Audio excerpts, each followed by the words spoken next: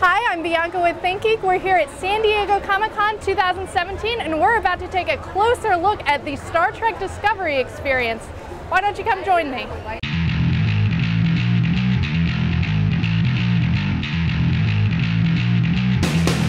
This is one of the coolest pieces in the collection. This is the EV suit from the trailer of Star Trek Discovery.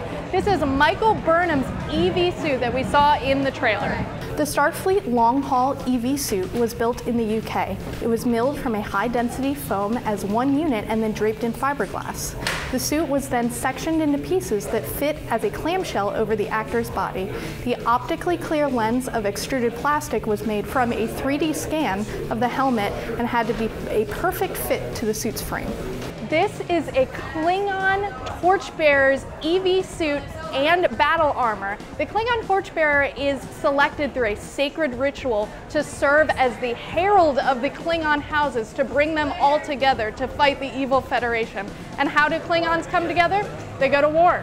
Built by Glenn Hetrick and Neville Page's Alchemy Studios in Los Angeles, this sophisticated spacesuit serves as both an EV spacesuit and its battle armor for Klingon warriors. Although similar to Klingon armor, this version is worn only by a warrior chosen through a sacred ritual to serve as the torchbearer, enabling him to sound the call for all houses to unite by activating a ceremonial obelisk. These are the new and updated crew uniforms from Star Trek Discovery. On my right, we have First Lieutenant Saru's uniform. On my left, First Officer Michael Burnham. And all the way down there, that is Captain Philippa George's uniform. This two-piece Starfleet duty uniform is worn by First Officer Michael Burnham, played by Sonequa Martin Green, aboard the USS Shenzhou. The gold side compression panels and delta shield pattern signifies an officer in Starfleet's command division, as well as the command star insignia on the Starfleet badge.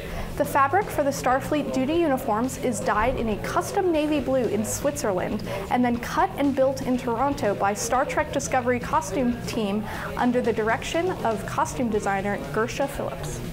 In Star Trek Discovery, we have some really awesome upgrades to everyone's favorite Star Trek gadgets. Over here, we have the tricorder, the communicator, the medical scanner, and of course, the crew insignia badges.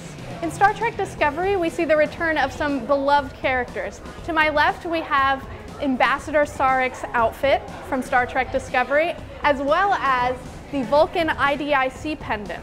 The father of Spock, husband to Amanda Grayson, and mentor to Michael Burnham, Ambassador Sarek, played by James Frain, is a Vulcan diplomat held in extremely high esteem. His traditional robes reflect the Vulcan culture and its devotion to a life of pure logic, serious intellectual pursuits, and spiritual contemplation. Sarek's costume is designed by Gersha Phillips and built in Toronto by the costume department of Star Trek Discovery. I've been Bianca with ThinkGeek. This has been the Star Trek Discovery experience. If you have any Star Trek needs, be sure to check out ThinkGeek.com.